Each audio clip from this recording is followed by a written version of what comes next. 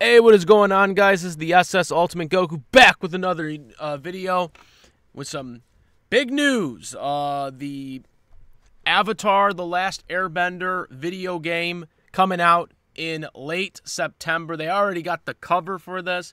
It's going to be on pretty much all the current systems: 4, 5, Xbox, or PS4, 5, Xbox, Nintendo Switch. It's going to be on these things. It looks great. From what I've seen, it's going to be $50. I don't know if that's going to be a good price point for it. Excuse me. Avatar: The Last Airbender: Quest for Balance. The trailer looked really good. It's very reminiscent. A lot of people actually were confused if this was the game that was being made on PlayStation a couple of years ago by a fan. It is not, but it is very similar to it. I wouldn't be surprised if they sort of kind of took the inspirations from what they created to make this, because it is very, very good. This could probably be the best Avatar game to ever come out. Quite frankly, the Avatar games that came out during Avatar: The Last Airbender's run weren't that great. They were okay for what they were, but they were nothing spectacular to write up about. So I'm kind of really hoping that this game kind of changes, and it does seem like there is going to be voice acting in this. That's one of my biggest concerns, because you guys know, obviously, I prefer the original cast coming back. I don't like how they're, like, I guess, going to be changing the voice actors in the new movie. Obviously, some of the cast can't come back for obvious reasons. They got other things going on. Some people are just not in the industry anymore, or grew up. But a lot of these voice actors, and I've talked about this, but a lot of these voice actors that did these characters are still in the industry and can still do the voice. Jessica Flowers, the voice of Toph, could definitely, in my opinion, still do Toph's voice. I mean, I've heard her multiple times doing the character's voice still, despite her being an adult now. So, and I know Sokka's voice actor can still do his voice. So, I just not liking this whole, we're going to change the voice actors just because we're in a different, like, I don't know, I guess, like, divide on how voice actors should be casted now. I get that they want to have certain characters be casted based on how they really look like in real life, but again, these are fictional cartoon characters. I have to reiterate that. These are fictional cartoon characters, and I don't think that, you should take voice actors away from, especially legacy characters. It's voice acting. It's not actual, like, real live action acting, where you do have to get the actual right ethnicity or whatever. It's not the same. It's not the same in anime, so why is it the same in cartoons? You know what I'm saying? So that's going to be my big hurdle with this, because I think they should get the original voice actors back. The voice actor of Katara recently said that she wasn't coming back for the movie, so I don't know if she's coming back for this.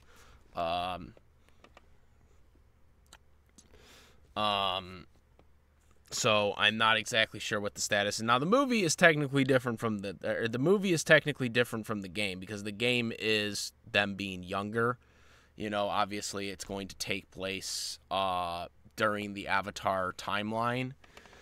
Avatar: The Last Airbender, when they were kids timeline. So there is a possibility, but based on the way the voice acting climate is these days, it just doesn't seem like it's going to be a thing. We did hear a voice doing the narration. As you guys know, that was Katara's voice. Katara always just, I don't know if that was a reused clip from the anime or if that was a new clip. It did sound like Katara's voice actor, sort of. I'm not exactly sure.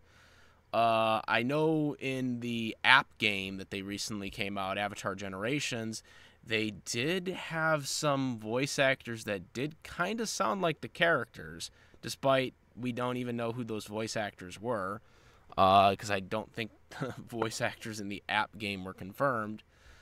But this is kind of where it's at right now, unfortunately. Excuse me. Like I said, when it comes to voice acting, don't expect anything less when it comes to cartoon American animes, because it seems like, for some reason, that it's okay to cast people with different ethnicity backgrounds for fictional characters when it comes to anime, but it isn't with cartoons. Yes, I know it's hypocritical and it makes no sense, but unfortunately, that's kind of seems like where it's heading. And it just seems like that's what's going to happen with this game or the movie. I've talked about this already, but it just seems like that's what they're going for now, unfortunately. But in terms of the game, I seen the trailer. The graphics looked great. And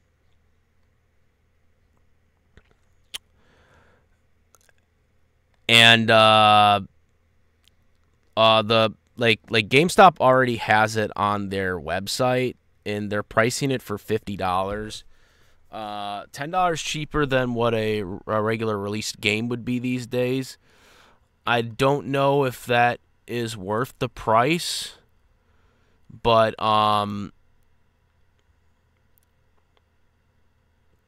they don't really have any pre-order bonuses at this time yet. So, again, not sure what people's line of thinking will be when they pick this game up.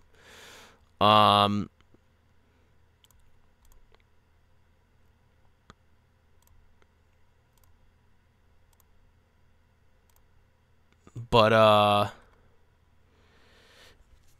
I am very, very excited for what's to come on this game. From everything what they see, it's basically trying to redo the retell the anime in a video game, which I think is pretty cool.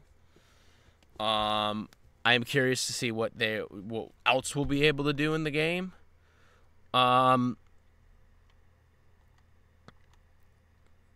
But I like what I'm seeing so far. From some of the things that are being said about the game. With the chapters, there's supposed to be some, I guess, puzzle, master the elements, complete engaging puzzles. You get to explore. I wonder if it's gonna be like an RPG or something, like where you can just kind of go around anywhere, and do things. Maybe even do stuff in the comic books, like things that happened in the comic books. That would be kind of cool too, if they would kind of adapt that. But it seems like it's just, reliving the story of what happens in the Avatar world. But like I said, this game to me is like,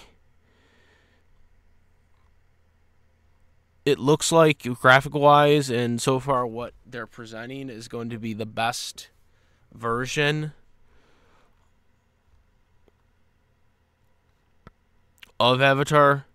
And you can also play as Aang, Toph, Sokka, Katara. It does say 9 characters, so I am curious to who else we can play as. Maybe we can play as Zuko later, or maybe we can play as Suki. I think that will be really cool. I'm really looking forward to this. I'm wondering if they're going to have anything else besides just the story mode, like, things where you can battle against each other online or something like that. That'd be kind of cool. If they have something where you can actually battle against someone online, in a one-on-one battle or something besides just, doing the story mode. But so far, I like what I see, and I highly recommend people check out the trailer. Again, they're going pretty fast on this. Obviously this game was in development for a long time. We had heard rumblings months ago about a leak about this game coming out. Well, we didn't know what the game was, but there was a leak last year that this game was coming out. But we didn't know what it was because they didn't kind of describe what it was or anything. It is kind of interesting that they didn't want to reveal the game sooner. Like I said, there was a leak, but we didn't know if it was a real thing or what the Avatar game was. I am kind of, because usually game developers try to reveal stuff like a year or even maybe 9 months in advance before the game comes out. It seems like they wanted to do the opposite of this. It did kind of accidentally get leaked, but nothing got leaked to the point where like we knew what the trailer was, we knew what the name was. So I guess they kind of got away with that. We were kind of all just suspecting if the game was coming out or a game was coming out or not. But now we know the game is coming out, but it's going to be coming out in a couple months rather than, waiting for it later, I guess, so to speak. I would love to know what you guys think about this. Are you guys going to buy this game? What one are you going to buy it for? I'm trying to figure out if I want to buy this for the Switch or the PlayStation 4. I'm really starting to lean towards buying more stuff on my Switch now because, there's just a lot of glitching. The whole AEW Fight Forever debacle, as you guys know from the video I made yesterday, supposedly there's some stupid patch glitch where you have to turn off the internet connection on your PS4 network to be able to play the game right now until they fix the patch. Personally, I think we should get some type of free compensation for this bullshit. But after that whole debacle, I spent $70 on that, and I can't even have my internet on to play AEW Fight Forever, which means I can't stream because I'm having problems with my OBS connection. So I couldn't use the built-in stream on the PlayStation. That kind of pissed me off. So I might buy this game on the Switch going forward. I might start buying more games on the Nintendo Switch going forward. Also, I'm getting really pissed off that like the whole TV screen, it gets chopped. Like part of my TV screen gets like cut on the Switch or on the PlayStation, and I can't fix that. Like I've literally tried so many different things to fix it. Like the maximum screen doesn't let me go any further, and then on my TV I can't fix it. So with the Nintendo Switch, I can fix it, by the way, where it will see my screen. So I'm probably going to start buying more stuff on the Nintendo Switch going forward, because that's just some fucking bullshit at this point. You know what I'm saying? I'm going to have to try to get a better capture card, but I think from now on, Nintendo Switch is the way to go for me.